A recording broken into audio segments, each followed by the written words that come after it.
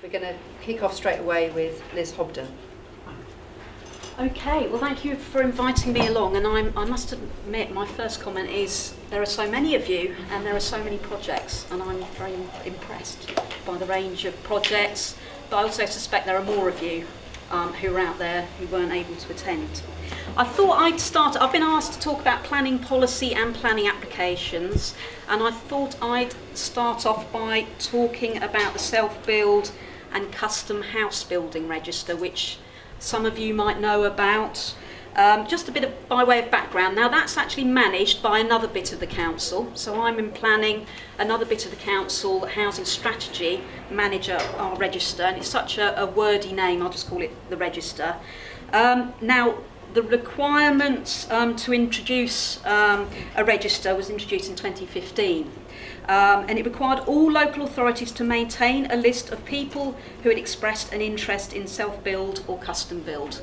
Now, following that in 2016 came a duty upon local planning authorities to, and I will read it out so I get it right, give suitable development permission in respect of enough service plots of land to meet demand for self-build and custom build housing in the authority's area. So you have those two main strands that help you. Now, it's very much based on permissions, not actually on the development plan. So that's the requirements.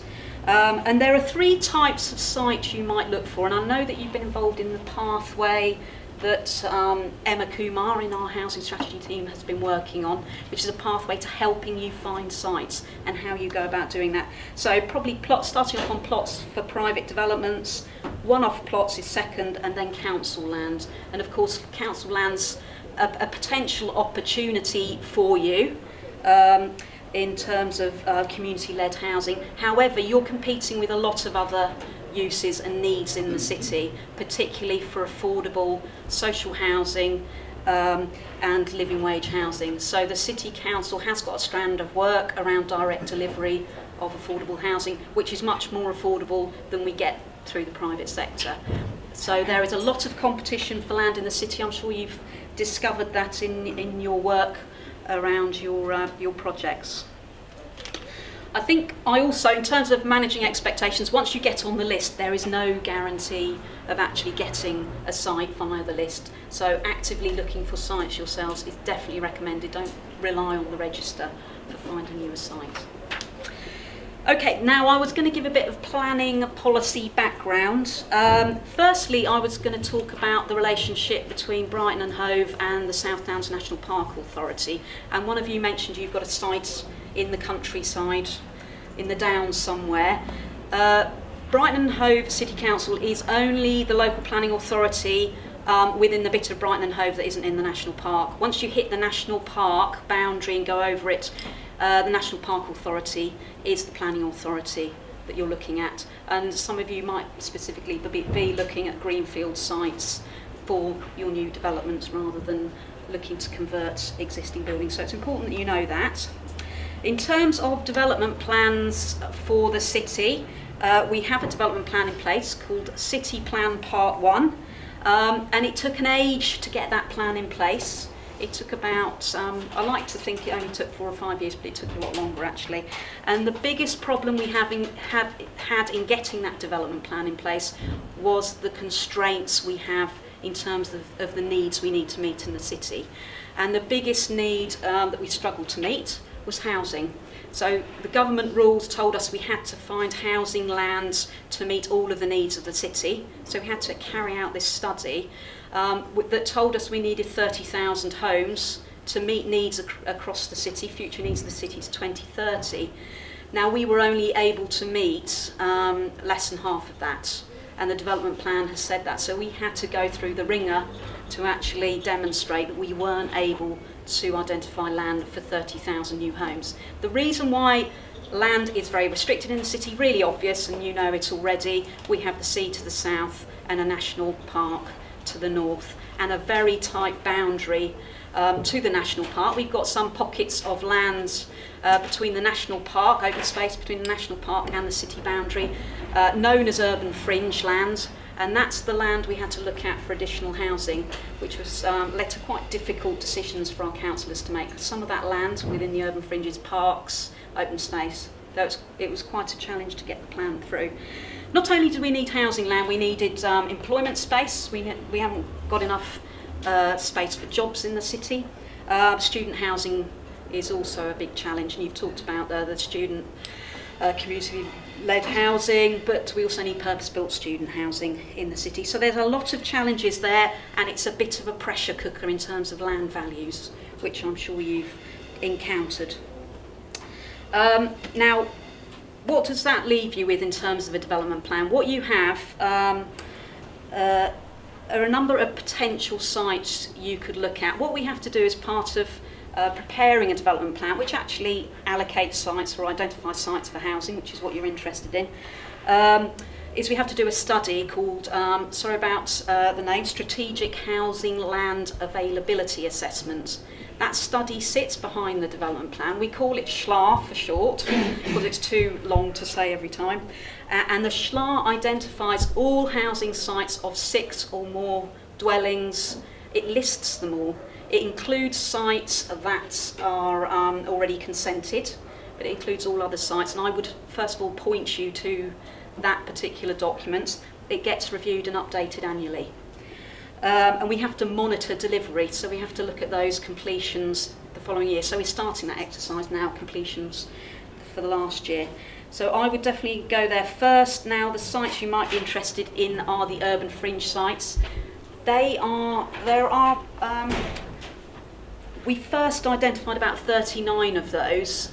Now, as we're going forward, some of those might drop out, but they're also listed in this document called the SHLA, so they're a good starting point for you. Sorry, were they online?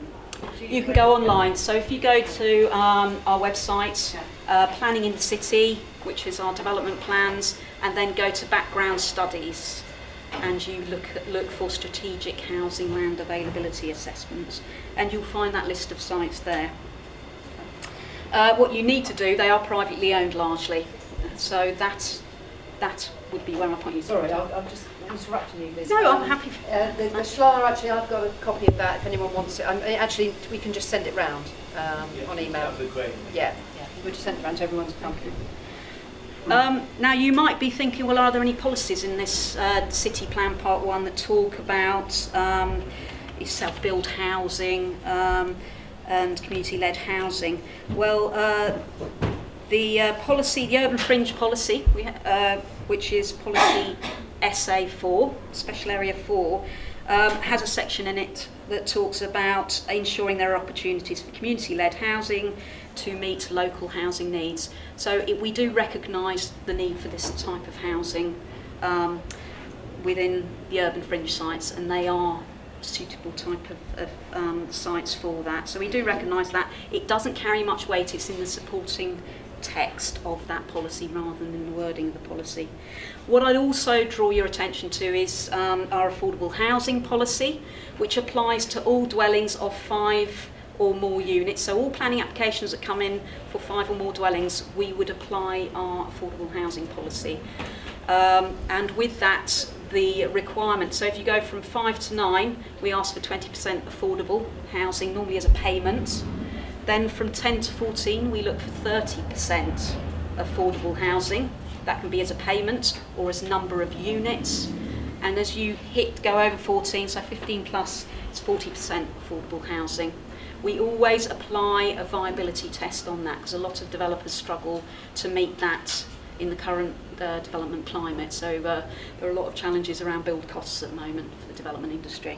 So I just wanted to make you aware of that, because some of your cooperatives are hitting that target already, and this issue might come up for you if you successfully come forward with your development proposal. Now, that's the main plan that's in place. There's another plan we're writing, unsurprisingly part 2 of the city plan. We're preparing that at the moment. That's the detail policy. So the first plan is the strategy, the big chunky sites. Part 2 is the detail sites, the housing sites, including the allocations for the urban fringe sites.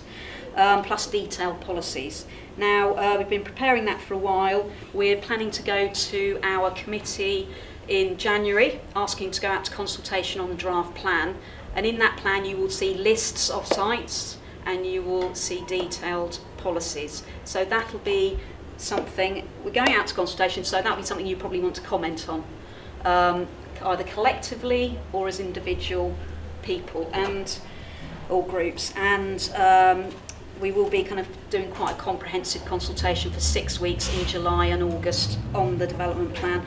There are policies that talk about community-led housing, and one is a general policy about housing quality, choice and mix, and that talks about supporting a range of housing choices in the city. So it's a supportive policy if you're coming forward with your proposals. And it's an encouraging policy. It's not, we're not allocating any specific sites for self-build or custom build at the moment in the plan. But the policy sets standards and encourages proposals similar to yours. And again, also in the urban fringe site allocations, we also talk about encouraging provision of land for self and or for custom build service plots on the urban fringe site. So once again, it's an encouraging policy rather than an allocating policy.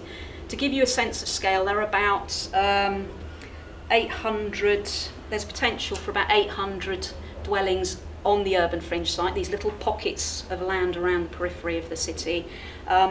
Some of the chunkier ones are council owned, and you know, we would be looking to deliver probably directly affordable and living wage housing, but some of those are over 100 dwellings, so they might not, they probably wouldn't be interested in those, most of you. Now, other routes are, and I think you're aware of this, is we have a large greenfield site in the north of the city, Toad's Hole Valley it's called, got a very unusual name. It's about 37 hectares in size. A developer's coming forward with an outline application for it, probably coming in June. But there's a planning guidance document that sits alongside the allocation for it in part 1 of the city plan, and that talks about self-build and custom build, and officers have been encouraging the developer to set aside some sites for that purpose in their development plan, in their development proposals for the site. That's a bit of the background around the development plan. I was just going to mention planning applications. What do you need to do? Of course, you need to, there's a lot of work. I mean, Ian could probably help a lot more than me as an agent, and Nicola probably on the, you're covered, I don't need to talk about it too much. You need to submit a planning application for development. I won't go into too much detail because Ian will want to talk about that. But with that, you need various, I would probably recommend some expertise to assist you with that. And I noticed as we went around the room, some of you mentioned that you had that expertise. Definitely get support probably from a planning agent or planning experts if you're putting in a planning application and or generate those skills. I mean, I don't see why we can't assist you with developing some of those skills, but it's about getting the right drawings ready, your proposals ready, any supporting documents, and Ian will talk about the kind of stuff you need to submit with your planning application. And I've mentioned the pathway, which is how we will help find sites if there are sites available in terms of council owned sites, and of course they probably would be more affordable. There is one site that's coming forward as a pilot at the moment. You probably know about it on Plumpton Road. Is it Bunkers? Bunker Housing Co-op. So that's underway, and that might be a useful example for you in terms of looking at the good practice and how that works. When you mentioned the kind of support that you can offer, can you give us an idea of what that might look like? Well, I mean, maybe we could get one or two of our development management officers to have a workshop with you and talk to you about how we deal with planning applications, how we consider proposals or something like that. I'm sure we'd be happy to do that and give you some advice on that. Can we speak with you about that, Liz? No, I'll speak with Liz and we can sort something out. Yeah. And in terms, I was just going to mention permitted development rights. Again, Ian's going to talk about that, but that's another avenue. And permitted development rights just means that you can go to one use to another use without needing planning permission, to residential use without needing planning permission. And the government has been increasingly relaxing planning rules to allow more residential development to come forward. That's a big priority for the government and for previous governments. And Ian will talk about that a bit later. But that was it. I was going to let you ask any questions you might have. Okay, great.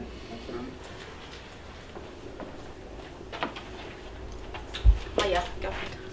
Is there any way in which the council, and I appreciate the financial difficulties that the council are in, but is there any way in which the council can work with developers to not only request that they consider one or two areas that they're developing for community land trust, but actually to negotiate with them an assurance that, well, both affordable housing will be offered, genuinely affordable housing, and also would there be possibility for the council to ensure that the developer also provides space for community land trust type of developments?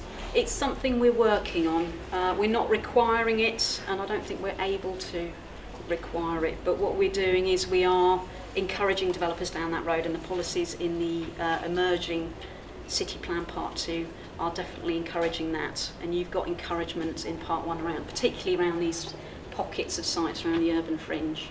So you are getting some encouragement with developers, and we're particularly doing that with Tosal Valley at the moment, which I would expect would generate a bit more housing. We're looking at over 800 new homes going in that area. It's a mixed use site, but it's quite large, and we are pressing developers on that. But if a developer isn't supportive, then it's quite difficult in terms of getting the leverage and insisting upon that.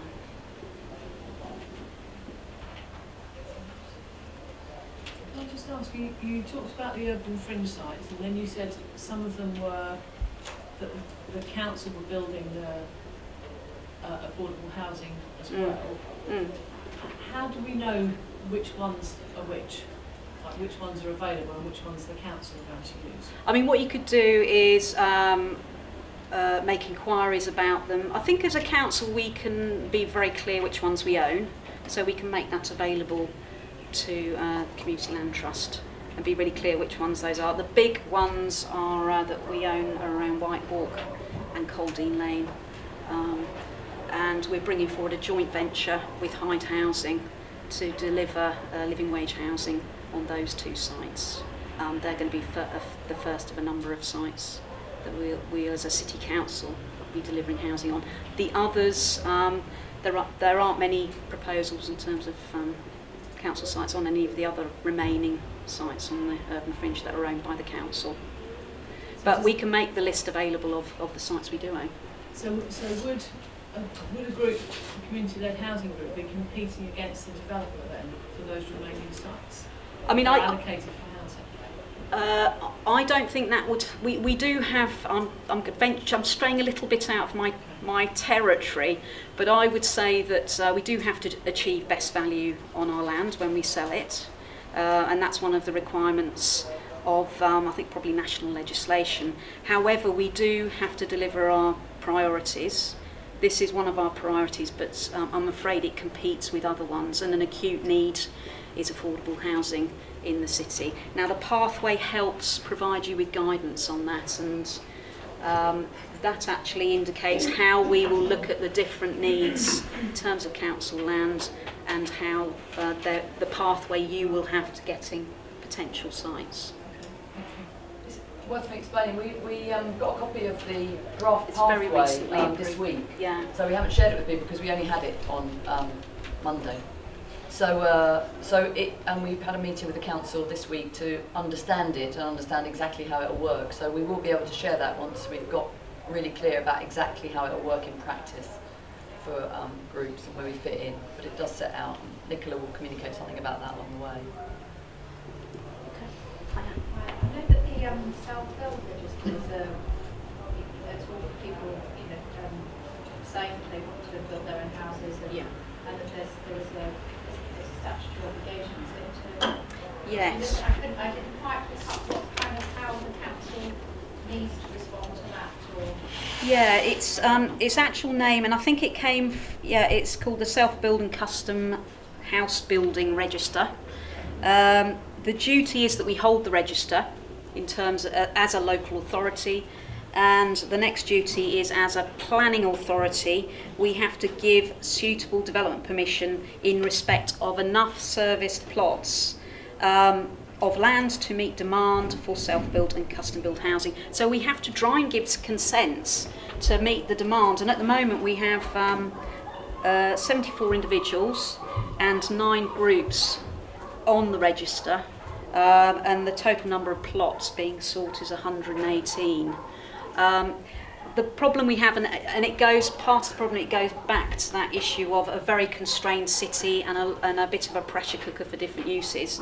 Sometimes we're not, as a city, able to meet all of our needs and requirements, and I mentioned 3 uses, and another particular problem we're having in terms of identifying sites is safe for gypsy and traveller sites. So there are so many different types of needs we have to meet in the city that we will endeavour to meet, but it will be challenging, but we are supporting you and we want to support you with identifying sites. But you know, you are in a challenging situation with the cost of land in the city because of the competing uses in the city. Do you have any sort of rough estimates of how much council land is, how it works? If the self-build group was to lease the land or buy the land, how does that work? I don't know about that, and I would recommend to get a colleague in from our estates team to talk about that, so I don't get too involved in that side of thing. But I think maybe a session on the pathway probably would help you around that type of getting clarity on how that all works. And we can, we've learnt from Bunker Self-Build Housing Co-op have been through, been a pilot for setting up this pathway. In some ways the pathway is written because we've been through that process with Bunker, so we can talk about what costs Bunker had to pay. Like they pay for a 2-3 bedroom site in Plumpton Road, they'll be paying a ground rent of £500 a year per year for the site. But it is contingent on them, the members of people who live in the houses being in housing need as defined by the council, so meeting the eligibility criteria of the council's housing register, under a certain level of income, don't own any property, those sorts of things. Okay, I think that's it. Just one thing it would be good to say is, we talked about the bigger plots not being of interest to groups like here, but I mean part of what we're realising through working with groups is that we've probably got demand for about 200 units overall from all the groups that we have registered. So not saying we'd all want to need the same thing on the same plot, but there is a critical mass there that means there might that be something worth thinking about. it would be an awful lot easier for some of the groups to join and be working in parallel on one site. Because it saves costs around lots of little individual applications and individual kind of expertise. It's not that everyone wants to be in disparate groups and in small units. It's actually would be great if there was a site where all the community-led housing projects could be. So on developments of between 5 and 14 units, there's an affordable housing requirement, which is acceptable as a sum of money rather than on-site housing. So I was wondering how you quantify what that sum would be, because that's would be quite a significant cost as you know, an absorbable cost for on the groups. Or if you had members in your group who met the criteria or who were on the housing register, but a lot of it's to do with nomination rights on the part of the city council. But if you look at the policy, it says we require 20% affordable housing on 5 to 9, 30% on 10 to 14, and accompanying that is another document, and it actually gives you a calculator on the sums by units that you need, sums of money, and it's not on the cost of delivering those housing units, it's on the policy cost of not delivering them on your site. So it equates to, say, on a 1 or 2 bed dwelling, it's around £190,000 per dwelling, you know. So we'd calculate 20%, so it's one unit, so that'd be 195,000 that would go into a pot and help to directly deliver affordable housing elsewhere. Hope that helps. So could that add up to quite a considerable sum, Yeah. which the groups would need to consider that normal cost. But yeah, have a Initial think finance about, side. yeah, I mean it might be something worth thinking about So in it terms kind of of leads how into my you're... second question, Yeah. which is under what circumstances would one of the community groups qualify as a registered provider being a housing association that normally provides the affordable housing on development? Yeah. I think you probably have to be properly registered as, registered providers are what we all used to know as housing associations. So you probably have to be registered. I think maybe some co-ops might be equivalent to a registered provider. So again, it's probably housing. You probably need to get housing advice on that to talk about the status of your particular group. You might know about Yeah, we've just, Yeah. as part of that meeting that that Andrea mentioned, that we had with the council this week, that was one of the pathways, was section 106.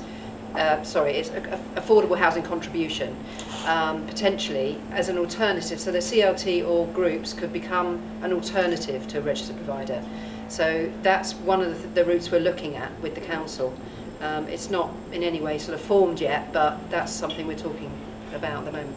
What we find is registered providers, the big, and they're get bigger and bigger at the moment. So the housing associations, as were, say Hyde, for example, are so big they're not interested in anything probably less than 20 units. So the amounts of housing, affordable housing we're delivering through planning permissions is not something really most registered providers want anymore, because it's expensive to manage, and having lots of little small pockets of affordable housing around the city.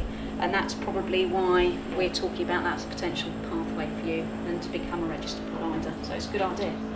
I've got one more question, sorry. Is there any chance of Hyde on some of the larger sites making provisions for some community-led housing on part of those sites? Because they've obviously got the lion's share and of the sites. Yeah, there are small numbers of very big registered providers, aren't there? And they're behaving more and more like private developers, because that's the road they've been pushed down. I would say approach them and see how you get on, and you might want to do it through your group. The Hyde, the council's JV sites. Oh, okay. would Hyde consider providing a number of units, like I said, on Toad's Hole Valley? It's very much a joint vehicle, and it's separate from Hyde and the City Council. It's actually a joint venture that is delivering the housing. Again, that's something that you might want to approach. I can tell Nicholas knows about this already. Only just that we are in communication with Hyde, so we haven't got that far yet, but we are in communication with them about that, exactly that as well. Yeah. Helen was first, actually. Can I just ask you to clarify? So I think what you said was that if you're a developer, you have to go the section 106 route, but if you're a registered provider, you don't. Is this for affordable housing? Yeah. The rule applies the same for everyone. So it's about the scale of the size of your development. You have a choice. We generally are looking for direct affordable housing delivery on site on anything of 15 dwellings or more. Less than 15, you have an option of a commuted sum, which is this payment I've just talked about, or with the medium ones, which is 10 to 14, you can deliver directly on site, or make a commuted sum. With the smaller ones, we expect a commuted sum. All a commuted sum is that, all it means is you have to pay an amount of money for affordable housing for it to be delivered off-site rather than on your housing development site. So as a council, what we're doing is, and I'm not an expert on this, but we are looking through our estates and looking at better use of land within the council estates to try and intensify the use of some land. And I think we've probably over the last 3 years delivered around 200 affordable living wage homes directly by filling in pockets and spaces within council estates. That's the money used from the developments. I don't think we've actually used that at the moment. We use the HRA account, so income generated from council rates has been used. We're about to use that to get loans to directly deliver. Oh yeah. Does the part 2 of the city plan include empty properties, or is it just about land? Because I mean, my sense is that there's empty properties. There are, yeah. So does it include those? No, not really, but we do have a separate bit of the council, I think in housing, again, that has a empty properties register. That's in the pathway as well, and that could be something you could be directed to. So, but that, yeah, the city plan would generally look at that. What we tend to do is, in planning, things come forward through development, and we set a framework of rules against which we assess those planning applications. So, the register that you spoke about, the self-building custom house building register, includes empty properties? It just is people. No. It's people and groups. Okay. So you sign up to that if you are a group that wants self-build or custom-build housing. Right. And I should have probably explained that better. I thought you had a clearer picture of what that meant, so sorry about that. Just to talk about the empty properties, because we talked to Emma Kumar, who's the officer dealing with this, is also the property for empty, the officer for empty properties. And there's a register of all the empty properties in Brighton, but it can't be shared. The council can't share it apparently because of data protection. So what they will do is forward. We've got a standard letter that we've given to the council that now this pathway's emerged. The hope is that they're going to action that and take this letter and forward it to all the people on the empty property register. But all we're doing is saying, would you like to sell your property to us? We're not doing anything more dramatic than that. And that's all that offers us. That empty property register doesn't really offer us very much else. There's no kind of compunction. There's nothing. You know, some of them are empty for all sorts of reasons. I mean, Emma's good at sharing her knowledge of why they're empty, which is not always reasons you think. But there's not a lot of promise in it except to ask people. Just to belabor that point a little bit, I was wondering if with the relaxation of the change of use laws that you mentioned, and the empty properties thing, I mean,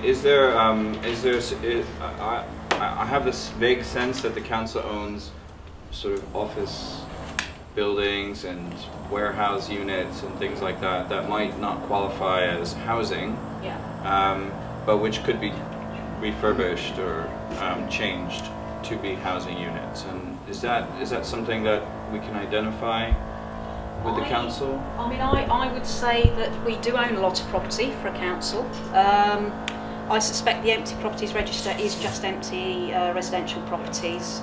I'm not sure how many non-residential properties we own or employment properties, but it might be something worth pursuing or thinking about.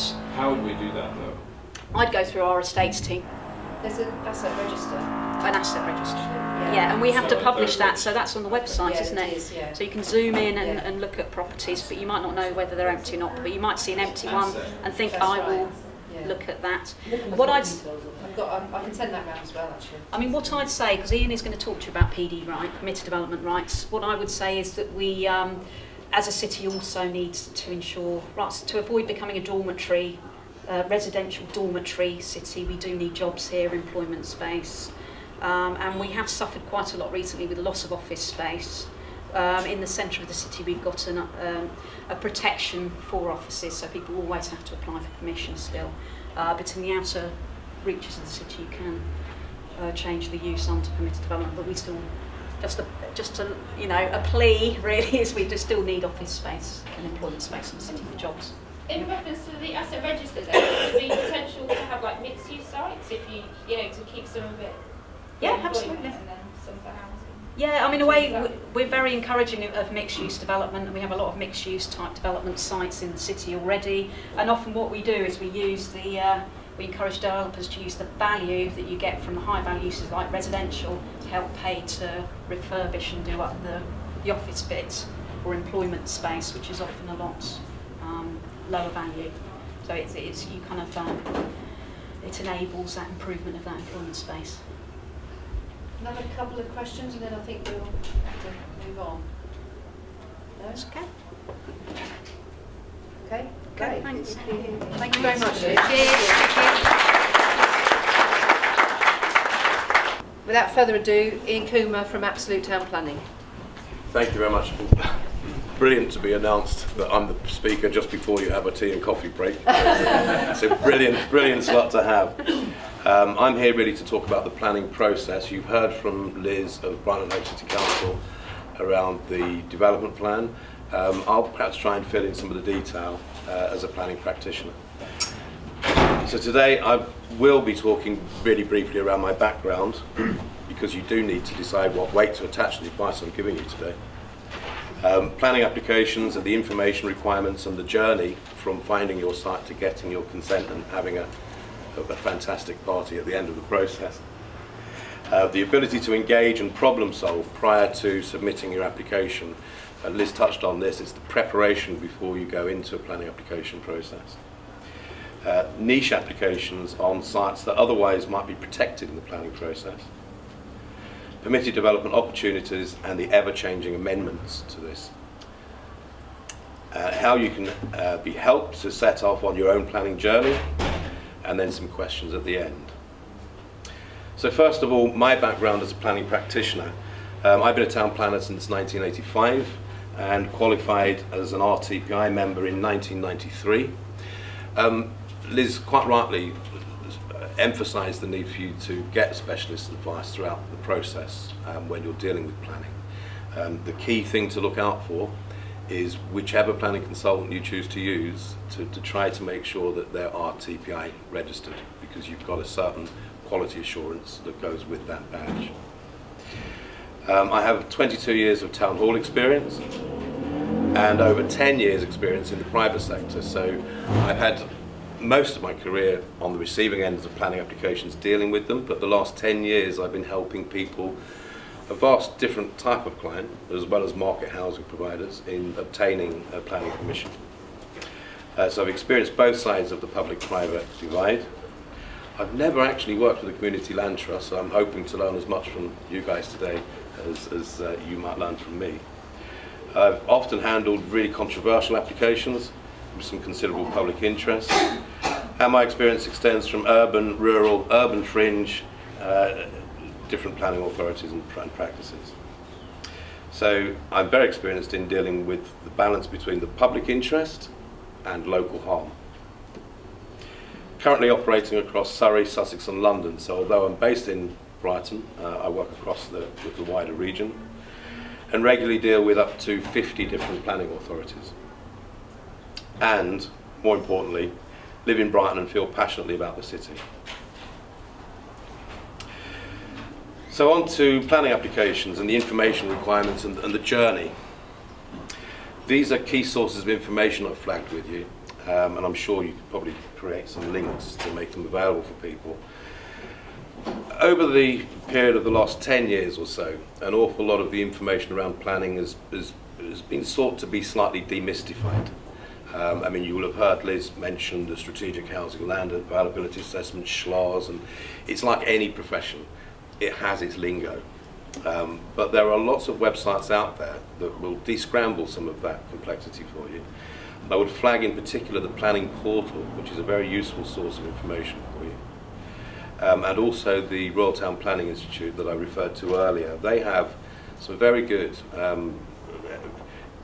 reasonable explanations of how planning operates. Brighton Hove Planning Register, I mean, the City Council's website, though it's vast, because obviously it doesn't just deal with planning, absolutely vast website, it does have some very good information on there by way of planning. In particular the planning register, because what you can do is to locate sites that are perhaps already in the planning process, and you can watch them progress through to getting a planning approval, and even watch the webcast of the debate at planning committee if you so desire. And also touched on earlier, the South Downs National Park Planning Authority are also applicable as soon as you get outside the boundary of Brighton and Hove. So the information sources are more freely available now than they've ever been before. In fact, you'll probably be overwhelmed by the information that you can access. When it comes to planning applications and the requirements and the journey, first looking at the process. We've talked during Liz's presentation and towards the end of that around you finding your sites. And then of course you need to establish what the odds are of you getting planning permission. And that's the point at which you're going to need to start to get some professional assistance. There's a pre-application process, so if you have a piece of land and you have some, you've formed some kind of association with the landowner and you want to move forward with detailed proposals, the City Council also have a pre-application process, so you can go to a meeting with the council and get some feedback on some preliminary sketch proposals that you have. And in fact, in some respects, the earlier the pre-application process is, the more benefit you'll get from it, because it will ideally identify sites that have got legs and work progressing, or sites that you should perhaps dismiss early on. Community consultation, presuming you have some reasonable feedback from the pre-application process that it's a scheme worth progressing. Community consultation, it's always good to talk, I shall cover that. And getting the team of specialists on board, as well as preparing the application. And then around the decision-making process. So the information requirements, this is the real bread and butter stuff. You've got your site, you're preparing your planning application, you've had your pre-meet with the council and they've given it a tacit thumbs up, and you start to prepare for lodging. There are national requirements to be aware of. You wouldn't be able to just lodge a planning application with a few sketch proposals. You have to have properly drawn scale plans, ideally by an architect or someone that really knows what they're doing with plans. When it comes to local requirements, as well as forms and plans, you could have to produce, this is a fairly comprehensive list. Your sites won't necessarily need to produce all of these reports. And I've listed these to give you some kind of idea as to the amount of work that's involved in submitting a planning application. You may have to accompany your proposal with a heritage statement if you're in a conservation area or listed building or a particularly sensitive location.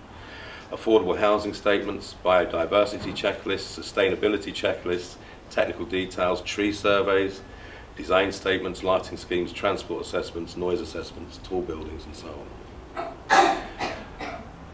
The main reason I've listed these is that most of your sites are going to perhaps require a handful of reports. But these are the types of requirements that the planning authority will expect from you in order to be able to properly evaluate what you're proposing. So you've done all your groundwork, you've produced your background reports, and the planning application is with the planning authority. I've come up with a series of visuals really just to try and explain to you the kind of considerations that Liz and her team will look at when they're considering your application. So, a local photo there, Mods and Rockers on Brighton Seafront, that's there to depict transport. So you will need to address, what will the parking standards be required, how accessible is your site to public transport. All of those things are material planning considerations. Badgers, of course, wildlife, ecology, particularly if you're looking at an urban fringe site, that's more likely to be even more prevalent. Although having said that, having accompanied surveyors on things like bat surveys before, you would be surprised at the ecology that is even around on quite urban sites. Things like, if you're proposing a tall building, and increasingly I think because Liz touched on the constraints of Brighton and Hove with the sea and the downs, increasingly schemes are coming forward for slightly taller buildings, and the council do have a tall buildings strategy. Of course, bats and ecology. This, there's no way you're going to read that from the back, it occurs to me now, but this is a poster on a project that I dealt with for a new care home in Purley a few years ago. And you would think, wouldn't you, a proposal for a new care home would be broadly supported by the community. This is a poster referring to Nightmare on Higher Drive in Purley, which prompted 500 objectors to a care home. I simply put it there for you to be aware that as you come forward with schemes, you may think that what you're proposing is not all that controversial, but you'll be surprised. So have one eye on that. And also things like renewables and the whole kind of green agenda around dealing with planning applications is relevant. Tree surveys, you may well need tree surveys, and it could be not just the size of the tree, but the roots of the tree that go outside of the tree crown that mean that some of your site is sterilised from development without the loss of a tree. I'll put that up there. That's actually a shading from a tower in America, but always be aware when you're looking at schemes, if they're 1, 2, 3, 4 stories, whatever, they will cast a shadow. They may have an impact on the amenity of a neighbouring site. So it wouldn't be unsurprising perhaps sometimes that planning authorities ask for a shading study or some kind of technical report to demonstrate that there's no negative impact on neighbouring amenity of next door. Of course, flood risk assessments, they've become much more prevalent in recent years, and in fact some of the planning authorities I work with routinely require a flood risk assessment on sites that are perhaps at relatively low risk of flooding.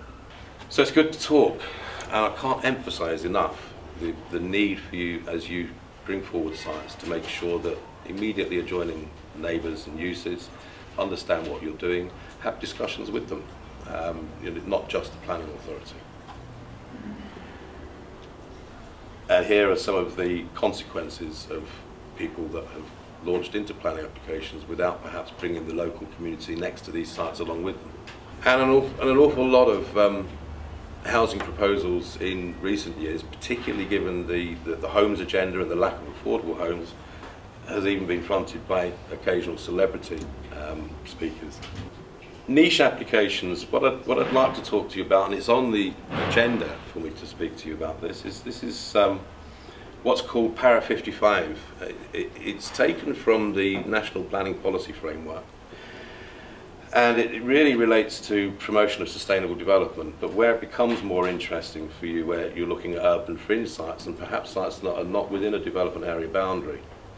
And this is where it becomes slightly more controversial, because they're not sites ordinarily that would get planning consent. This policy, Para 55, recognises around the rural economy, but towards the end it will allow development for exceptional quality and innovative nature. The design of a dwelling, such as a design should be truly outstanding, innovative, helping raise the standards of design more generally in rural areas and reflect the highest standards of architecture, significantly enhance its immediate setting and be sensitive to the defining characteristics of the local area. Now, there's been an increasing amount of Para 55 houses, but what they are not about is a standard Barratt's home in the countryside. They are the complete opposite end of the spectrum of that. So Para 55, in shorthand, it means the special circumstances set out in the bullet points within Para 55 that allows new isolated homes to be built in the countryside subject to certain requirements. And I've posted a few examples. I mean, this is certainly not Barratt's box. A few examples of Para 55 housing, and one that I think Nicola will be aware of there. So that's a project of yours. Yeah, that one on the lower left is one of mine. So you can see from that they're slightly different to your average housing project. Is that a swimming pool, Nicola? Yeah, it's a natural pool. Yeah, What's no the chlorine. cost of that development, roughly? About 3 million. Wow, that's cheap. Between 2 and 3. It's got 6 bedrooms. No. It's the kind of thing you see Kevin MacLeod talking about very late on an early evening TV programme. So you do find these schemes that do come forward. They really do need to be truly outstanding and innovative. They need to raise the standards of design. They need to reflect the highest standards of architecture.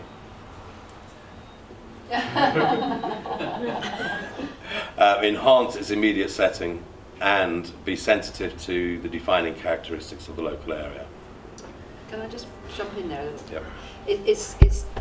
It's important to recognise that it's a really high test. So, we had a barrister to argue that stuff, and it's big money. Yeah, I mean, I reckon the applicant there spent probably 100 grand to get planning. So it's not an easy thing to do, and it took 6 years. Could it ever be cheap? Could it ever be affordable?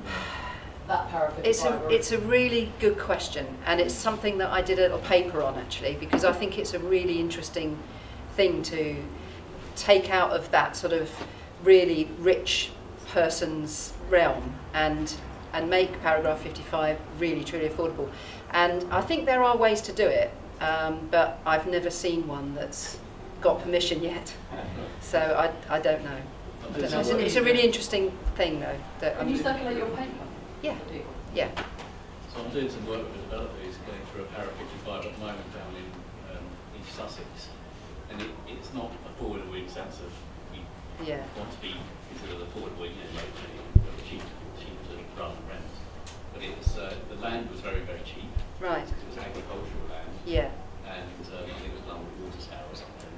And it's looking fairly likely that you know, actually using a fairly, when I say standard town planner, you know, regular rather than barristers and all the rest of it. Yeah. Looks like he's succeeding. But the other thing I wanted to ask, though, my understanding is that these Para 55 developments, it tends to be one dwelling. It's one isolated dwelling. Like a collection of 3 or 4 houses. That's it, exactly. It's an isolated dwelling, yeah. No, it's simply being mentioned really because of the specifics of Brighton and Hove and those pockets of land that are not within the development area boundary, and therefore there's not necessarily a presumption in favour of development, but they are increasingly beginning to come forward. I mean, it would be interesting actually to see a much lower cost scheme that still met those tests, because you know you can be innovative and not expensive. So it would be interesting. I mean, if any of you want to try and progress that Para 55 project, by all means do let me know. Peter, there is just one more thing on that. There is another part of paragraph 55 which is about having a business and living on the site because you need to live there because of the business. And actually a guy from Barkham Nurseries got a paragraph 55 through just on that. So he had to live there, he argued, because if anything went wrong with his systems and whatever of watering and things like that, you know, then he had to be there on site to live there, and he managed to get quite an affordable house. I think he had a budget of something like 250,000 to build this house. That's a few years ago, but you know, that's another one to look at, that it's a bit more easy and cheap, obviously, to get than the exceptional design one. I mean, that's true. I mean, this is the first bullet point under Para 55. What I would only add to that, though, is that very often if you're progressing an argument for a dwelling on the basis of an agricultural worker, it will become exclusively an agricultural worker's dwelling, effectively a farmhouse. And could it include shared housing? Like a dwelling, but that it was shared? I don't know, actually. Possibly. It could. There's no reason why it necessarily couldn't. I think you would need to demonstrate that the size of house to accommodate that volume of people are all needed, that size of property to service the need of that particular agricultural worker. So I don't see any reason. I mean, you would be looking still at one dwelling. But it could be shared. I don't see why it couldn't be. Yeah. I think where it becomes more sensitive is that the larger the dwelling, the more impact it has on the character of what is still countryside that's to be protected. So I think the only issue potentially with size might be the visual impact of the larger dwelling. So could the collective landlord, the co-housing or cooperative group itself be the agricultural worker? In theory, I don't see any reason why not. Yeah, because that would solve that problem. Yeah. Just say that again, Helen. Because a society limited is a legal person. And so if that legal person can be considered the agricultural worker, then all the people in it are the kind of like, you know, arms and legs of that other body which is considered to be the agricultural worker. Very often when those sorts of, I mean, it's been quite some time since I've done a farmhouse, basically, an agricultural worker's dwelling, but typically the sorts of organisations that would really heavily advise on that are ADAS, the Agricultural Development Advisory Service. It becomes a little bit specialist in terms of agricultural occupancy, but there's no reason why, you know, if that dwelling, that single dwelling is needed for the purposes of farming, then the argument would stand whether that's, you know, one farmer or several. Is there any crossover at all with the low impact development laws? Are they completely separate then? Because that's connecting people that are living on land very strict environmental assessments. It was PPG 7, I think that's changed. It's national. Well, PPG 7 was paragraph 55. It's become paragraph 55, I think, isn't it? Paragraph 55. What I'm desperately trying to avoid is to go too much into some of the technical details around it, because PPG 7, you're quite right, what you're referring to was specific to a particular type of development. But in recent years, all of those plethora of documents have all been compiled into a singular national planning policy framework. So if you read the National Planning Policy Framework, but you're familiar with PPG 7, you will get to the odd paragraph that you think that seems a bit familiar. That's why. And currently revisions to the NPPF are out to consultation. So the consultation responses are due around May. So in terms of precedent, which is obviously extremely important in planning, there's communities which have successfully got planning with the PPG 7 when it was that. So is that filtering through this paragraph 55? For example, we have piece of land in Devon and 14 planning permission for 14 dwellings under the development law, and there's a few others around. So is that a national precedent? The National Planning Policy Framework applies nationally, and individual councils. I mean, you heard Liz talk about the development plan earlier. The development plan is written within the context of the National Planning Policy Framework. Individual councils can't go off and do something that's contrary to that framework. I'd need to look at that in more depth. It's not a particular type of application I've had that much experience in, I'm honest. But my consultancy is a generalist consultancy, so I get involved in all types of different applications. And then if we move on to permitted development, what I was asked to do today is to talk about some of the types of development that doesn't need what you appreciate as a conventional planning application. The rules, they keep changing. The Town and Country Planning General Permitted Development Order is the key document for you to take a look at. Again, you remember me talking about the links earlier around the planning portal and RTPI. There will be fairly non-technical analysis and explanation of some of these more detailed, legalistic bits and pieces of information I'm going to give you. Within what's referred to as the GPDO, or you may hear some people refer to it as just GDO, Part M refers to a change of use from shopping to housing. Part N refers of a change of use from amusement arcade to casino and housing, to housing. Part O refers to a change of use from offices to housing, and in Brighton and Hove, Liz referred earlier to the protection of a kind of a central office district. To use a bit of jargon, that's called an Article 4 direction. What it does is the blanket of uses that the GPDO allows for can be taken away by different authorities for different types of classes of development. And in Brighton and Hove, in recognition of the need to retain a central office area and accommodate a multiplicity of different land uses, not just housing, the office to housing freedom is taken away in central Brighton. But you know, I'm aware of a lot of relatively successful conversions that have happened to vacant office stock that was perhaps built in the 50s, 60s, in Port Slade, in Hangleton, and some of the more peripheral parts of Brighton and Hove. That freedom still exists. And then Part P, change of use from warehousing to residential. And Part Q, change of use from an agricultural building to housing.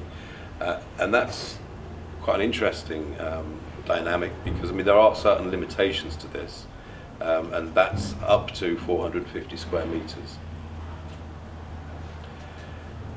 Now all of the above, although they don't need planning permission, they do need for you to lodge an application to effectively agree with the council that they don't need planning permission, which I shall come to.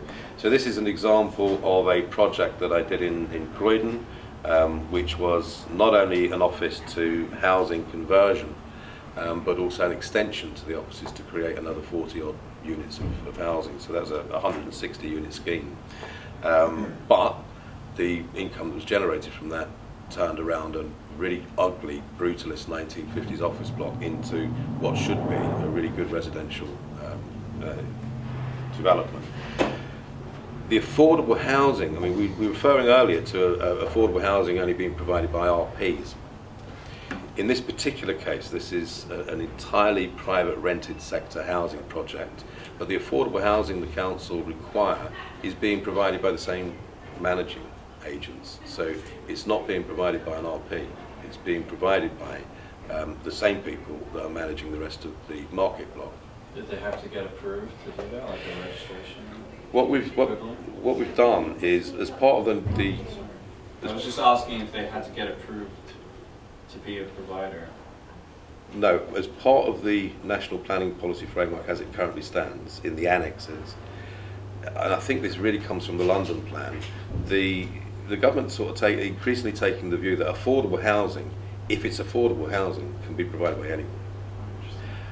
And in that particular case, there is no registered provider. There is what's called a Section 106 planning obligation, so it's a legal document that accompanies the planning consent. And that means that the appropriate proportion of affordable housing within the block has to be provided. The council have a certain amount of nomination rights, but that was negotiated between the council and the provider. And the beauty of this particular project is that there's not, it's not floor 5 or floor 6 that's affordable. It's anywhere within the block, side by side with market housing. So that's probably the largest office to housing permitted development project that I've done. Sorry, yep. can I just ask a question about that? So how did the council assure that the affordable will stay affordable ongoing? As a Section 106 planning obligation. Just monitor it, as it were. And what happens is the rent has to be reviewed annually, and it can only be, and the rent can only be up, has to be no more than 80% of the market rent. And one of the problems is, I mean, this is London, and of course there's always the controversy, well, is 80% of the market rent really affordable? Which I totally endorse. But I think increasingly, I think because of the shortfall in the provision of actual affordable housing, central government and planning authorities are looking at more imaginative ways of delivering affordable housing, genuinely affordable housing, rather than just exclusively relying on registered providers who, in my experience, increasingly are acting more like private developers, frankly. Was the brutalist aspect of the building a factor, like a material consideration? Like, does that help if you're going to fix a light? It can help, particularly if you're looking at buildings that have perhaps been run down over some time. I mean, this has been in office use since it was first built in Croydon, and looking really tired. Also, the location of this particular block, I don't know if any of you know Croydon, but the northern part of the railway station with the new footbridge, visitors to Croydon would get off the footbridge, and the first building they would see was this ugly building. So the council attached a lot of weight to what was actually being proposed. This is an example of the agricultural conversion to housing. It tends to, at the moment, within the changes to the GPDO, relate to relatively small units. And as I mentioned, all of these require what's called prior approval. I do need to explain this a little bit more, because at the one hand you've got things that don't need planning permission, so this afternoon you can go and do, in theory. At the other extreme you've got things that we know do need planning permission, you need to submit a planning application. What you do with the prior approval process is the particular part of the law that means that you don't need planning permission. You assert that with the planning authority, you fill in forms still, and you need to address that, so you need to address things such as contamination, maybe transport, and then the planning authority within a certain amount of time come back to you and say, yes, that is permitted development, you can get on with it, or they deny you that permitted development right. So without getting into a lot of detail around it, that's the process. So there's planning permission, not planning permission, and prior approval in between those two. And then finally, on how to get help, I mentioned before the City Council website, the South Downs National Park, the RTPI, and of course myself. I should say that as a local Brighton Hove resident, I've been a freelance planning consultant since September of last year, but within the private sector for 10 years. If any of you want to call me for any advice, even if it's only for me to point you in the direction of a source of information to read separately, quite happy to do that without a fee. If I then start to get more involved, we will need to discuss fees. But I want to emphasise again, so long as you're appointing a Royal Town Planning Institute qualified town planner, then that's fine. You don't have to use me. Okay, thank you. I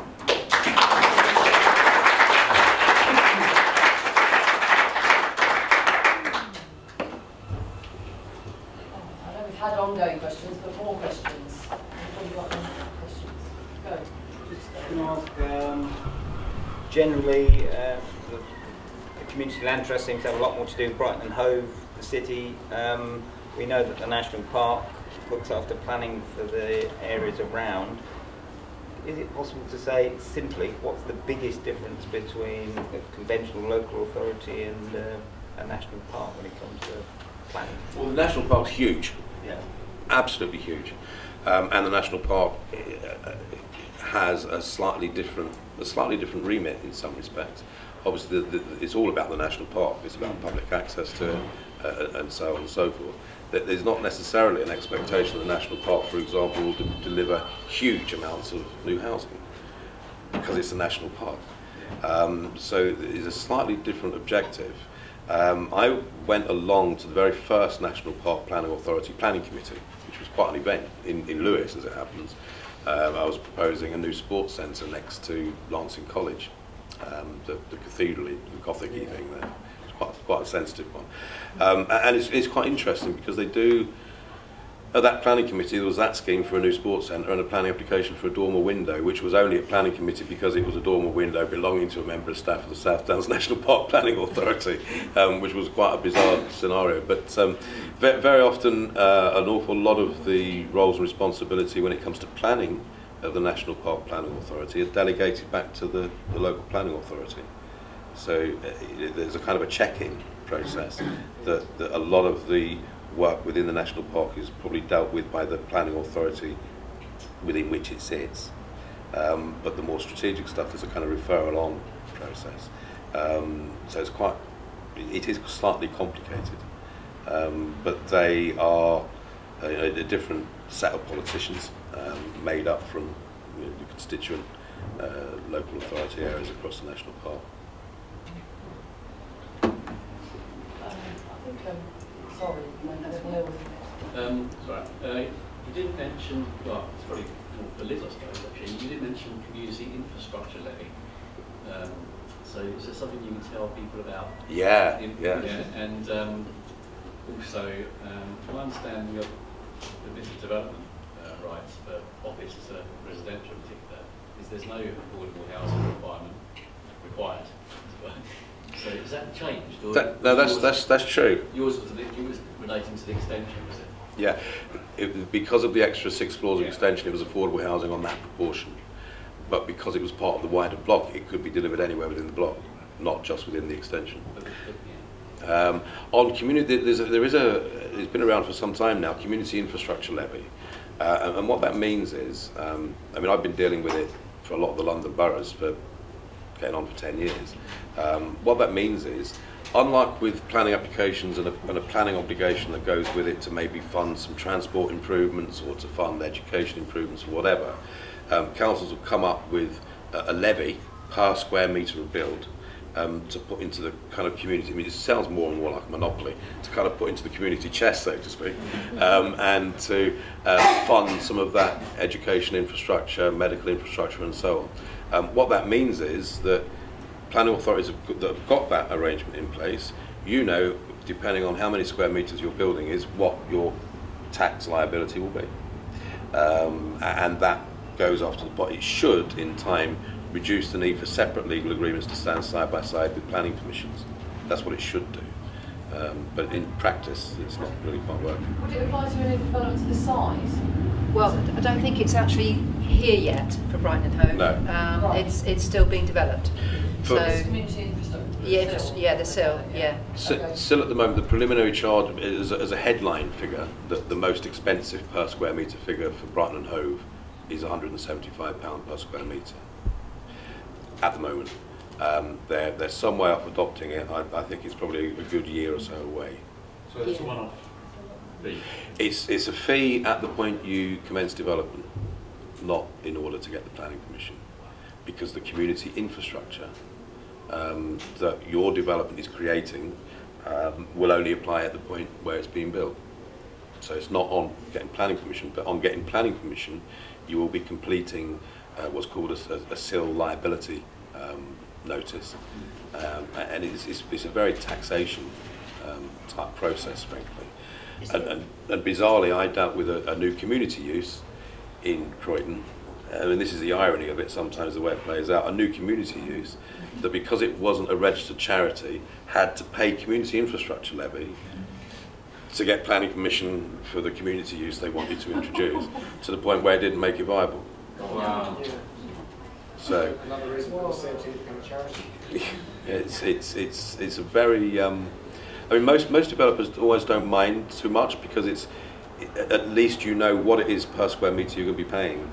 Whereas when you're entering into negotiations over a planning consent with the planning authority, you don't quite know what other Section 106 and planning obligation requirements are going to be annexed to that. So in some respects it's a good thing insofar as you know your costs up front. Can I just add to that self-build, I think I'm right saying self-build is exempt. It's exempt, yeah. So if you're building your own house, or a series of, it's exempt. SIL is you're exempt from SIL. Just one of the things that was said is that Mario Wolf, who came down and talked to us about self-build, said that pretty much all the schemes that we're talking about would be considered to be self-build or custom-build if they're building new. So they could be exempt from SIL. So they could actually be deemed. So community-led housing by its very nature could be considered exempt then. Actually, we could argue that. I mean, interesting. I would suggest that if you're in the process of and you could build within a year, then probably it's a good idea to do that before it comes in. But even so, it might not be actually added to. So when it does come in, the council have got that new income stream, and a certain amount of freedom as to where that's spent on enabling other development. Oh, well, so might be beneficiaries of it. Yeah, maybe. Or they might be more militant about collecting it because austerity. I'm going to open it up to anyone who hasn't asked a question so far and hasn't got in time and wants to ask a question. Is there anyone very quiet who wants to ask a question? Go on then, Maggie. No one burning. Well, I'll ask my colleagues to interrupt or add anything.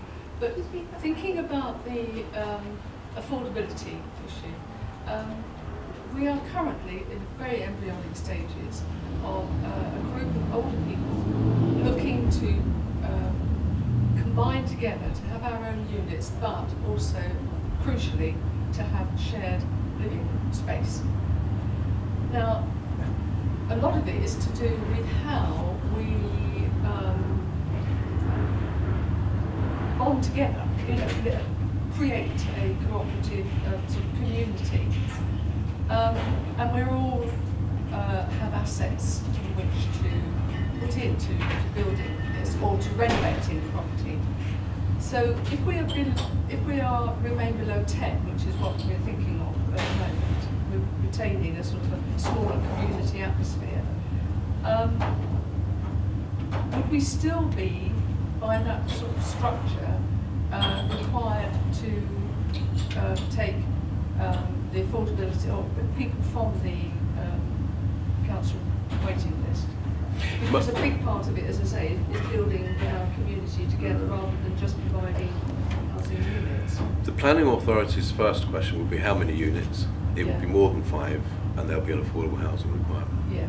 I think it's as simple as that. Yeah. I mean, they would be open to arguments as to why you felt they should set that policy aside, but there for you to make really.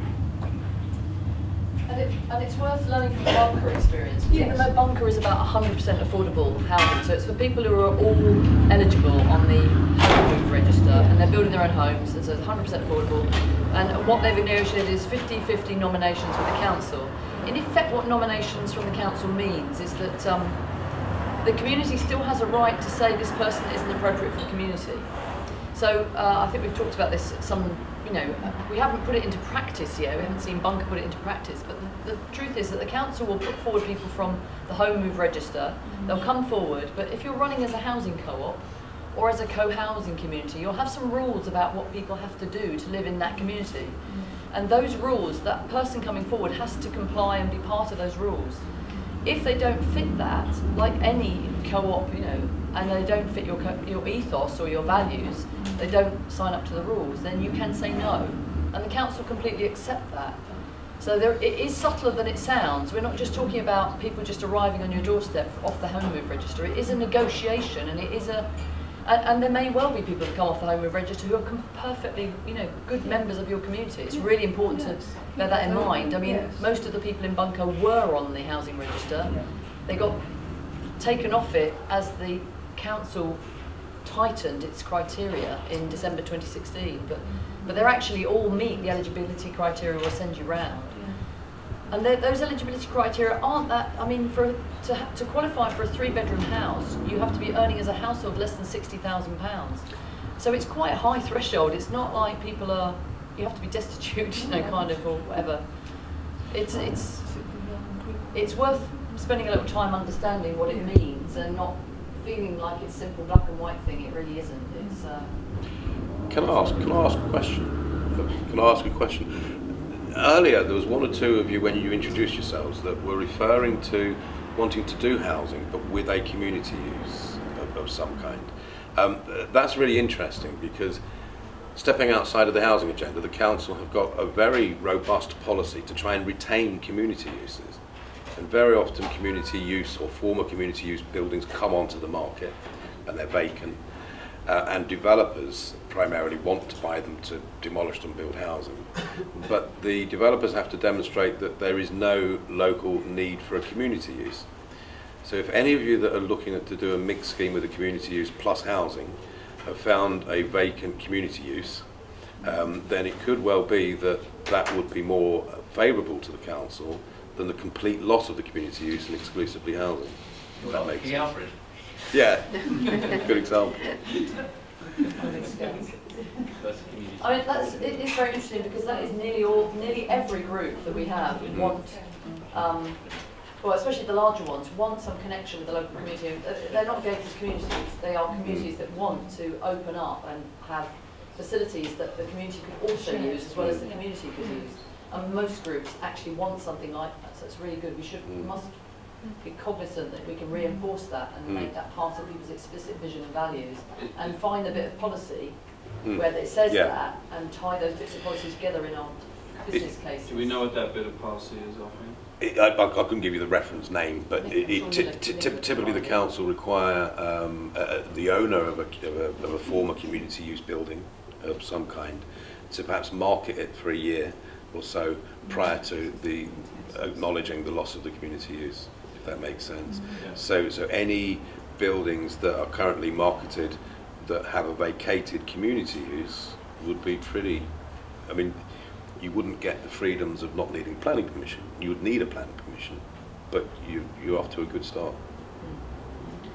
Can I just say, we're sort of beyond time now, and even though it's really interesting, the coffee and tea has arrived.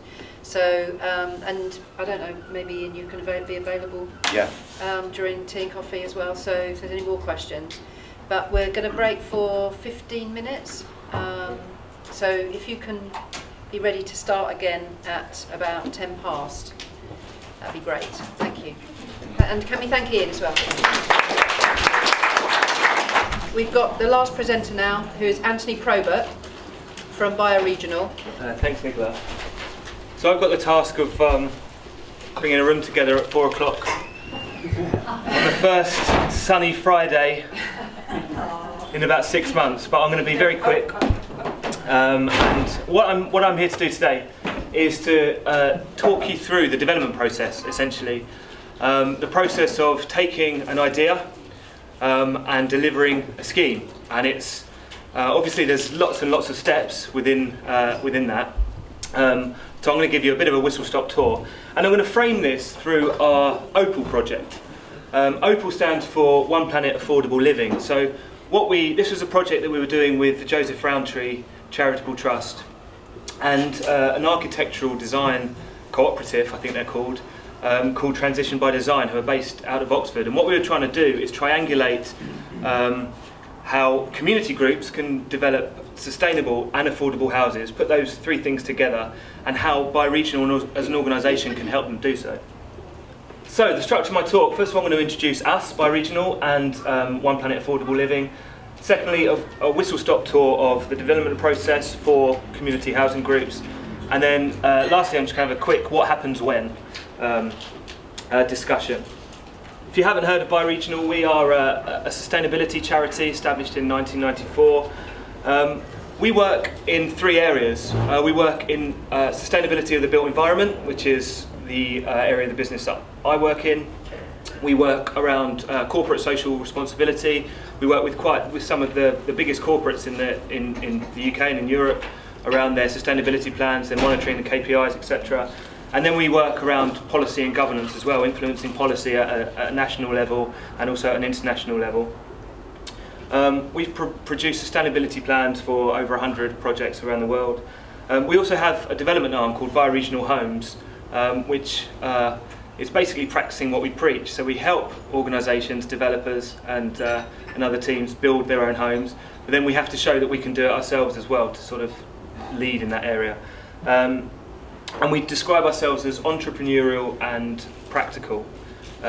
If there's a challenge around sustainability, we'll try and find a way to overcome that challenge. This is Bedshead. So this is probably the project that we're best known for. This was a project that we delivered. It was completed in 2002 with the Peabody Trust. And what inspired us to build this project was this ideology, basically, that we're over-consuming in the West. So we wanted to build some homes that would allow people to live sustainable lifestyles and reduce their consumption or change their consumption and reduce their ecological footprint, bringing it into to a more sustainable level.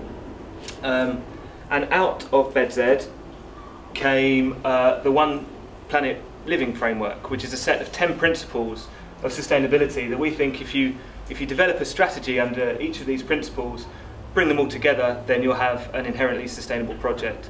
So we have, there's a network of 11 One Planet communities around the world that have embedded these principles to such a degree that we believe they're a collection of the greenest developments in the world. And these range from, there's a couple of really small projects. There's one in Australia, I think about 24 homes, and another in Seattle, which is about slightly bigger, 40 homes. And then we have Sonoma Mountain Village, which is 1,800 homes, and a scheme in Ottawa, which is 2,500. So what I mean by that is that these principles can be applied to development across all sizes. And this is the definition of One Planet Living: is people living happy, healthy, affordable lifestyles within the environmental limits of the planet. So what we wanted to do with the OPAL project is, you remember I said that we were entrepreneurial? Well, we found a challenge. We looked around, we thought there's lots of community housing groups all across the country, but there's far fewer community housing schemes. And we wanted to understand why this is. And what we sort of understood is how great the challenge is, how difficult it is to bring a group of people together, have an idea, and then see that developed into a finished scheme. It's a real challenge. So we felt our job was to try and simplify that challenge.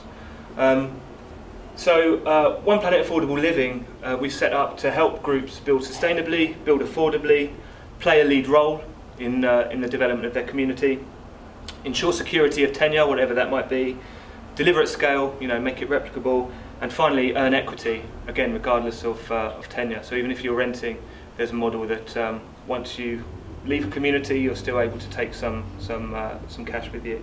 So on to the the development process. So this is the REBA plan of work, and this is the accepted UK model for the design and construction process. I'm going to take you through it very, very quickly. It's 8 stages, rather confusingly starting at stage 0. So stage 0 is strategic definition, and this is where a developer will create a business case for his project and a development brief. Moving on to preparation and brief. Here he might have an idea of a piece of land where he might be doing his development. He'll set some project objectives around quality, around outcomes, around sustainability. He'll likely have a budget at this stage, and like I say, he'll have identified or secured a site on which to build his project. Anthony, sorry, just to interrupt again. Does everyone know what the RIBA is? No. Oh, I'm very sorry. Okay, so it's the Royal Institution of British Architects. The developer, they will put together a project team around the concept design stage, which is REBA stage 2. And that's when they will start master planning and outline design. They'll have some preliminary cost information, and like I say, they'll put together their core team of architects, engineers, environmental consultants most likely. Moving on to developed design, REBA stage 3, this is when their master planning is evolving into actual buildings. There'll be some structural design of the buildings, some building services. The project is starting to come to life, and it's around REBA stage 3 that the developer will likely submit for planning. The 4th stage, technical design, is when you're detailing the details of the building, likely to be layouts, specialist subcontractor designs and specifications. Predominantly that's done usually after planning, once planning has been achieved, especially on larger schemes, and then you go back and again you fill in the details. It's probably quite expensive to do 2, 3 and 4 all in one, then submit for planning and get turned down. The last few stages, 5, 6 and 7, probably don't need too much talking about. Construction says what it is, handover and close out, and then of course in use, which is probably the most important bit for the people in the room. So the benefits of using the REBA plan of work for community housing groups is that it's understood by the sector. It means that you can talk their language if you understand this. It's often used to structure development programmes. However, it's quite technical and jargony, and we found it wasn't really that useful for community groups starting out on their journey to think of their project in these terms. So what we've tried to do is simplify this into 4 stages of development. First of all, vision, moving on into plan, into build, and then finally into live. And what I'm going to do very quickly is suggest things that community groups can be doing under each of these phases of development in order to progress their scheme. So under the vision phase, this covers the first 2 REBA stages, strategic definition and preparation and brief. The first thing is really important, you guys are probably, you know this already, but it's really important for the people in the group to unite around an agreed vision, some agreed principles of your project, and set objectives that you want your project to meet as well. It's really, really important to have good organisation in your group and understand what it is you've got at your disposal and what it is that you need. So at the group organisation stage, we recommend doing a skills audit. You might have someone who's great at communications in your group, you might have someone who's great at design, you might even have a planner, that would be great. But then there'll also be some gaps that you'll need to look to plug. And here, let's see, I've put stakeholder engagement, and it's really, really important. There's going to be loads of people, loads of organisations that can either help you or can hinder you on your journey, and it's really important to understand who they are, how to contact them and when to contact them. This could be landowners, it's likely to be the local planning authority, it could be organisations in the city that can help you deliver your project. I've put fundraise at the bottom here. I've actually got fundraise under well, the first 3 at least stages. That's not necessarily the case. I think probably at the vision stage you are going to need a little bit of money for incorporation, perhaps for some legal fees, etc. It's probably quite easy to lay your hands on that initially. Very small amount of cash to start you on your project. So our plan phase covers REBA stages 2, 3 and 4. And the first thing to do is put together a development brief. We recommend structuring that around One Planet Living, but we would. So at the vision stage, you've developed an internal vision, something that you want to achieve that is agreed by everyone in your group. What you want to do is then externalise that and make it ready for consumption by others and understanding by others. Can I just ask you how to get hold of the One Planet Living brief? You know, how would you get access to see what that is? Yeah, so we have, as part of Opal, we've put together a lot of tools and resources. So we have, I think, a tool for a development brief, for site appraisal. We have a guide on being a good client. This comes to my next. So, sorry, to answer your question, get in touch with me. Okay. We put together a guide on how to be a good client, because it's really important for anyone to be taken seriously that you speak the language of the people that you're looking to engage with, and that will be all sorts of professionals and consultants and things like that. This is where you need to plug your gaps. So, you know, you've got someone in your team who's good at communications, but you haven't got an engineer, say. It's likely that you'll have to procure one as part of your core team. And this is where we get to perhaps, I'm not going to say controversial, but it's the part of this process which is probably assumed to be the most tough, and that's land identification and appraisal. There are many routes around this, and I think it's something that was discussed at a previous workshop. But it's very important to have a site appraisal worksheet, Excel sheet or something that you can use to put in your numbers, work out whether this is an affordable site for you, what you might need to do, especially around build costs, etc. And then again, that feeds then into a business plan. So your business plan will include things around affordability and tenure, and will bring together probably all of this into a functional plan that you're able to say, this is how we're going to deliver our scheme. Fundraise at the bottom, again, different ways of raising money. From my experience, the most difficult bit of money to find is the bit between incorporation and before you start building. Once you've got planning, you'll find loads of people are going to come out and offer you money because there's less risk. But prior to planning, and you're going to need a bit of cash, depending on the route you go down, you're going to need some cash to put together a planning application. That's probably the hardest source of funding. But I'm sure there's been a workshop done on that as well. So. Not about funding, but yes, the grants programme can help with that as well. Brilliant. The build phase. This is an interesting phase. When we were doing the Opal project with Joseph Roundtree and Transition by Design, we worked with a group in Bristol called Tiny House, in York called Your Space, and then the St Anne's Regeneration Trust. And when we were looking at what the build phase might incorporate for a community housing group, it's probably the quietest time. You've done your job basically. If you've done your job right, then you know the build phase should be fairly simple, depending again on the route you go down. But it's quite important at this stage to establish your community governance, how you're going to collaborate around this community and what you want to achieve going forward. And to revise and update your plans.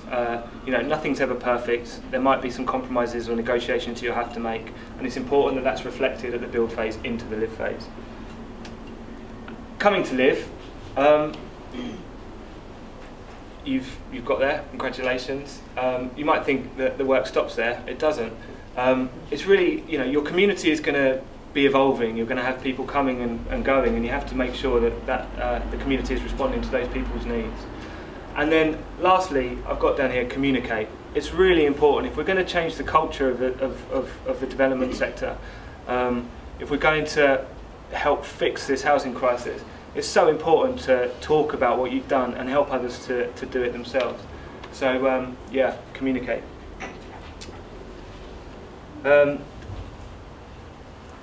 So that was very quickly a bit of an idea about the development process and you know the big ticket items, I guess, of what you're going to need to do to get there.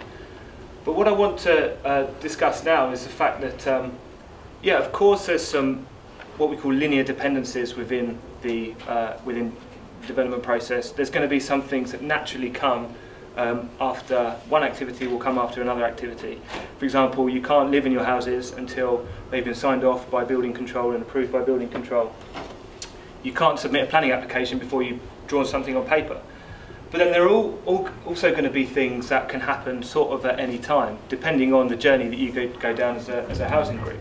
And I'm just going to take you through three very quick examples of a route for different housing groups. So this is perhaps more of an independent route. This is where the group has incorporated around a shared need. They've run a share offer and so raised some finance. They've identified a site, they've purchased it. You know, the dream really.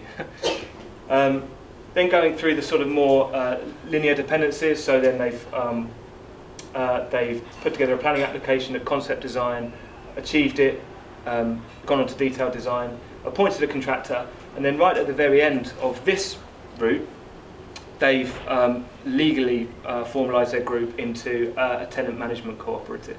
Now that could have been done right at the beginning, but it's quite a good idea sometimes, depending on what your group wants to achieve, to leave the formal legal incorporation towards the end, because then that allows you to take advantage of opportunities as they arise. So in this example, the site comes first. It might be a farmer or a parish that has a site that they want to donate or sell to a group. And so around that site, a group forms, again going through the sort of more linear dependent route. But in this case, they've then struck up a partnership with a housing association who has taken on the responsibility for delivery of the scheme. And then in this final example, this is where a developer has taken all the risk. A group is incorporated, they've formed a partnership with a developer, perhaps paid them some deposit in order to secure some units. But in terms of securing the land, actually having ownership of the land, or lease of the land, that doesn't occur until right at the very end. So it would be the developer's responsibility to obtain the land on behalf of the community group, and then develop it out into properties, more than likely with the community group's support. So again, there's different ways of approaching this, different routes that community groups will go down. There's not one set route that groups will adopt, and it will all depend on what you want to achieve, the opportunities that you come across. And I just want to end really emphasising this. I understand that the majority of groups in this room are probably at the early stages of their project. And so just going back to the visioning process really, we split it into three bits of work. There's building the purpose, it's understanding the vision, your skills and your capital base. Then there's building the group. Putting your group into working teams depending on strengths and capacity, and having roles and responsibilities within that group to sort of professionalise. And then lastly, there's building the message. It's understanding who can help you on your way to delivering your scheme, and how and when they should be contacted. So yeah, that was a bit of a whistle-stop tour. I hope it was useful. Be really happy to speak to people more about their projects. So our One Planet Affordable Living project, if you're interested in the background and the research, this is the website. BioRegional's website is here, and then that's my email address. I've also got some handouts that give you a bit more information about One Planet Living and One Planet Affordable Living in particular.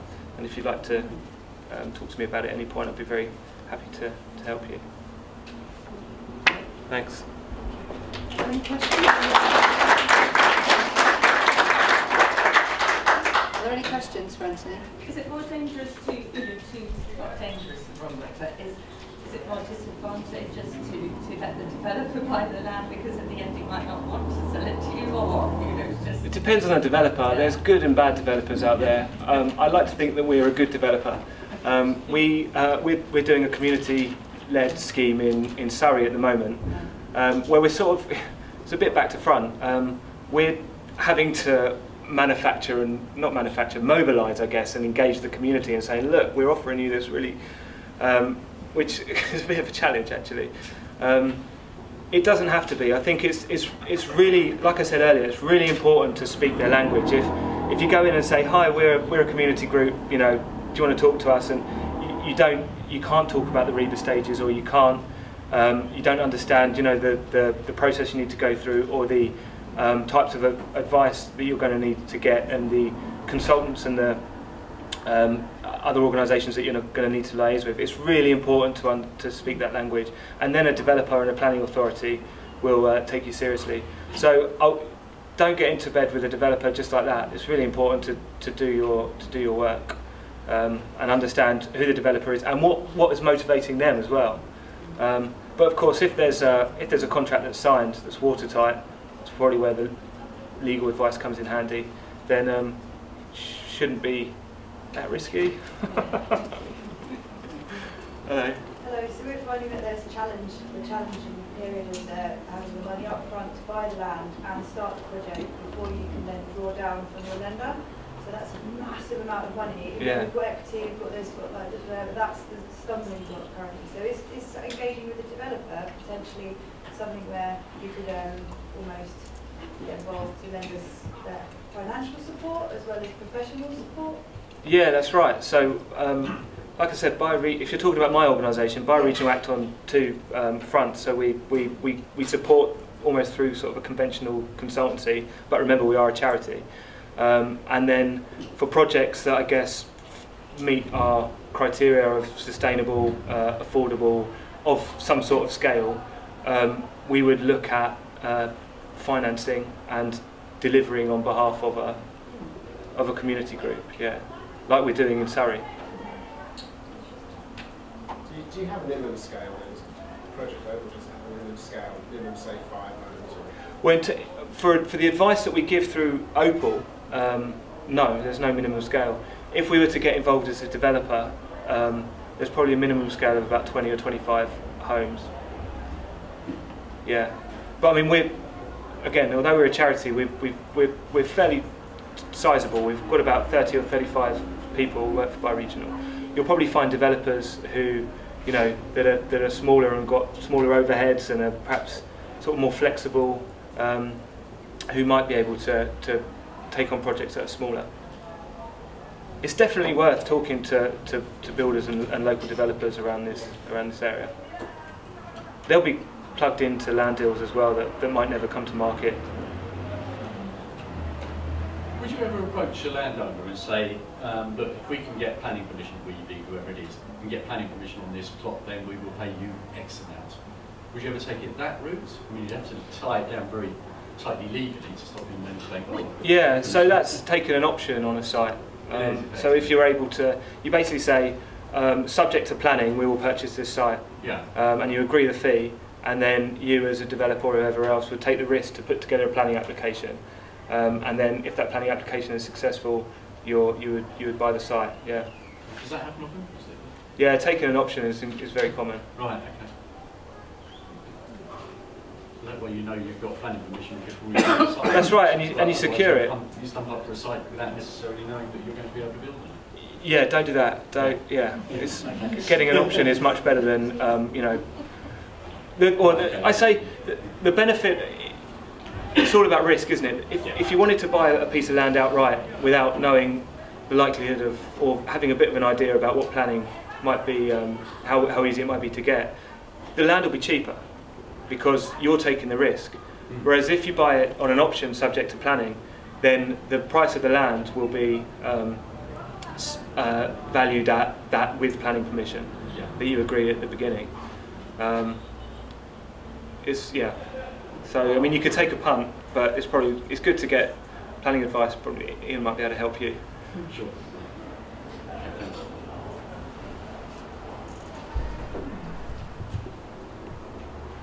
Any other questions? Okay, cool. Okay, great, thank you. But take a lead. If anyone wants our support with One Planet Affordable Living, then see me or take a meeting. Is it all right if I leave these up there?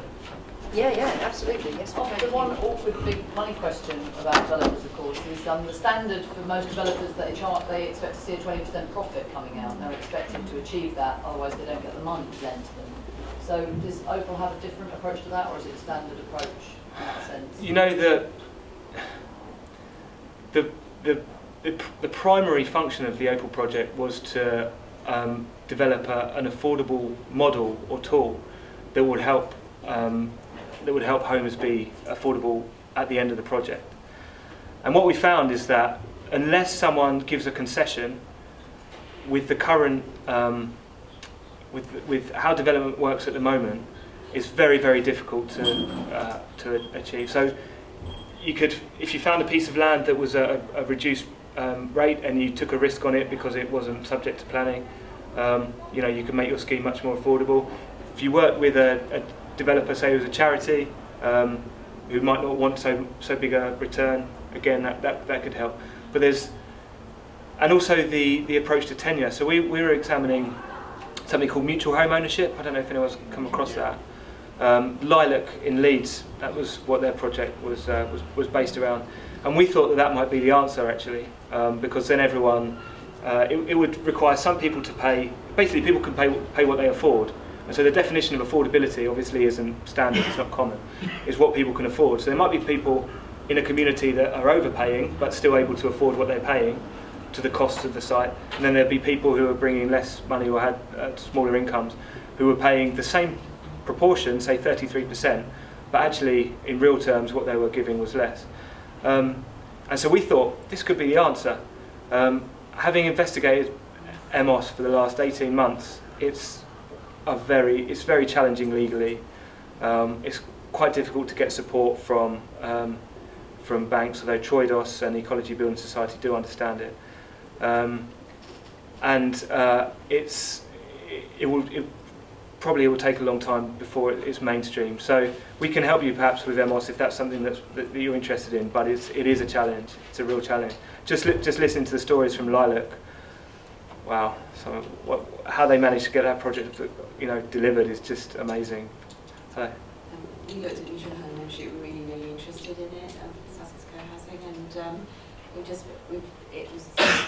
the property cost of land and property is so much more expensive locally. You'd actually only be able to have quite wealthy people in your communities if you were going to keep the cost to 35% of income, and it just.